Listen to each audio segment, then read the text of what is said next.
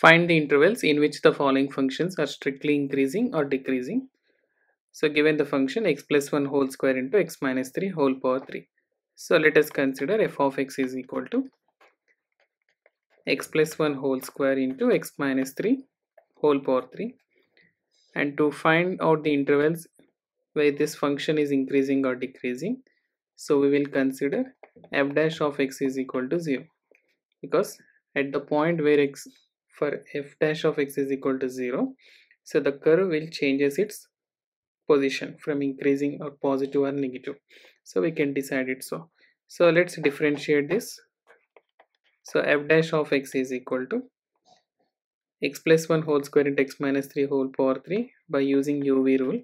X plus 1 whole square into differentiation of x minus 3 whole power 3, we can write 3 times of x minus 3 whole square into, again differentiation of x minus 3 is 1, plus again x minus 3 whole power 3 into differentiating x minus 3 x plus 1 whole square, so that is 2 times of x plus 1 whole to the power of 2 minus 1 1 into again differentiation of x plus 1 is 1. So I can write here f dash of x is equal to, so x plus 1 I can take out common, and x minus 3 whole square I can take it out common, so that I can write here 3 times of x plus 1, and again here mine plus x minus 3 plus 2 times of x minus 3, so that x plus 1 into x minus 3 whole square into 3x plus 2x, this is 5x, and here it comes as a 3 minus 6, 3 minus 6 is minus 3. So we got f dash of x. Now let us consider f dash of x is equal to 0 to find the value of x for which f dash of x is equal to 0. So that x plus 1 whole square into x minus 3 whole square into 5x minus 3 is equal to 0. So which implies that x plus 1 equals to 0, or x is equal to negative 1, or x is equal to 3, or we can write x is equal to 3 upon 5. So these three values of x will divide the interval into, will divide the real line. Now the three values of x here will divide the real line into 4 parts, in which where we can decide the function is increasing or decreasing. So let's take minus infinity to plus infinity is our number line, and let's consider minus 1 and 3 upon 5 writing in order, and then 3. And now by just using your wavy curve method, so the power of first point at x is equal to 3, that is x minus 3 whole square, and start taking the curve from the right side at the rightmost point 3, so from the positive side.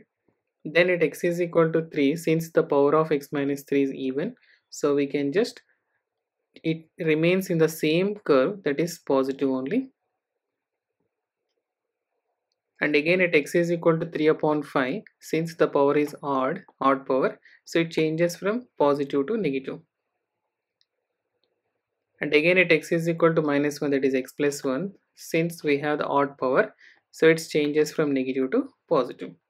So this wavy curve method is explained, and the description box the link is given. Please check that video, so you will get good idea about it. So by using wavy curve method, we can just confirm now your function f is increasing in the interval minus infinity to minus 1, and again in the interval 3 upon 5 to 3 also it is increasing, and again 3 to infinity also it's increasing. So in these three intervals the function is increasing, and in the interval minus 1 to 3 by 5 the given function is decreasing. We can just confirm by wavy curve method, or in generally we can consider by taking any one particular value in the intervals. So let me consider, since we know f dash of x is equal to, let me show you, f dash of x is equal to x plus 1 into x minus 3 whole square into 5x minus 3 whole to the power 1. So by taking one point in the interval, let me take the interval negative infinity to negative 1. Take any one value, say minus 2. So f dash of minus 2 is equal to minus 2 plus 1 is minus 1 into minus 2 minus 3 negative 5 whole square is 25 into 5 into minus 2 minus 10 minus 3 minus 13. So negative into negative, it is positive. So we can say in this interval f dash x is positive. And again now in the interval minus 1 to 3 upon 5. Minus 1 to 3 upon 5, let us consider any one value. So very simple value you can consider 0. So f dash of 0 is equal to 0 plus 1 1. 0 minus 3 whole square, it's a 9. And 5 into 0 minus 3, it's a negative 3. So we are getting negative value. So which implies you are getting f dash of x is negative. So in the interval it is decreasing. And next 3 upon 5 to 3. So in the interval 3 upon 5 to 3. So 3 upon 5 is less than 1 and 3. So if I can take one value as 2. So let me consider f dash of 2. So 2 plus 1 is 3 into, and 2 minus 3 is negative 1 whole square, it comes plus 1. And again 5 2s are 10, 10 minus 3 is 7. So which is positive. So whereby we can consider f dash of x is positive in this region. And now in the last interval 3 to infinity also we can just confirm 3 to infinity. So take any one value. Let me take f dash of 4. So which equals to 4 plus 1 is 5. And 4 minus 3 is 1. Whole square is 1. Again 5 was a 20 minus 3, that's a 17. So which is positive value. So here also we can say f dash of x is greater than 0. So finally we can give conclusion that in the intervals like minus infinity to minus 1 and again minus 3 upon 5 to 3 and 3 to infinity, the function is increasing, and in the interval negative 1 to 3 upon 5 it is decreasing. So we can give conclusion that f is increasing in the interval minus infinity to minus 1 union 3 upon 5 to 3